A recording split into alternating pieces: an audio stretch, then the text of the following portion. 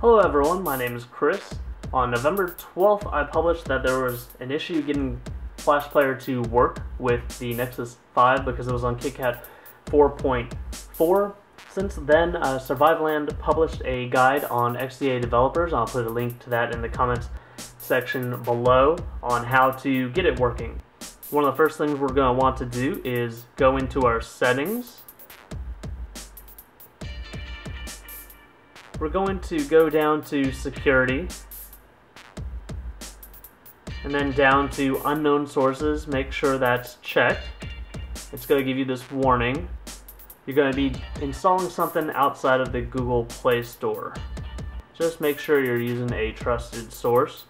Let's go ahead and back out. This device does not have Dolphin Browser installed. Flash Player will not work with Chrome. It pretty much never has.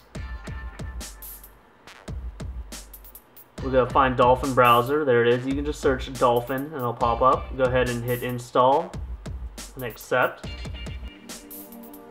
On my other devices, it doesn't have the setting that we're going to be modifying right now, but when you download it on your Nexus 5, it should already have Jetpack as an option in the settings, so you don't have to do an additional installation.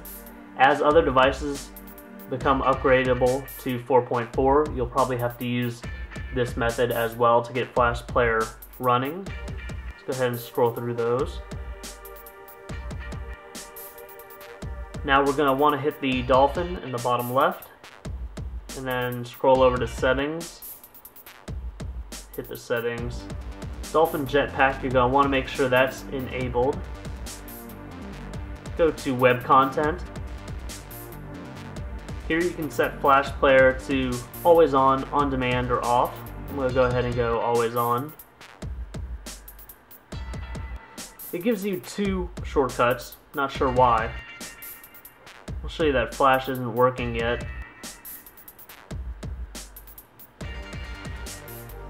Flash games 24/7. We'll hit Stargazer. And you can see I'm getting that little question mark box right there.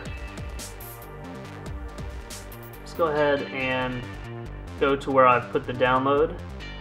I don't know who to give credit to the actual APK. I placed it at flash2.cricketusers.com. And it redirects and I'll start this automatic download Flash Player KitKat.apk. We'll go ahead and click OK. You can see the download progress right there. Either click it from your standby bar or notification drop down, or go to the download spot with a file manager. Go ahead and launch the installation. Click install. And click open and hit Dolphin Browser. Usually when these settings come up, it's a good sign that it's going to work. So here we have that.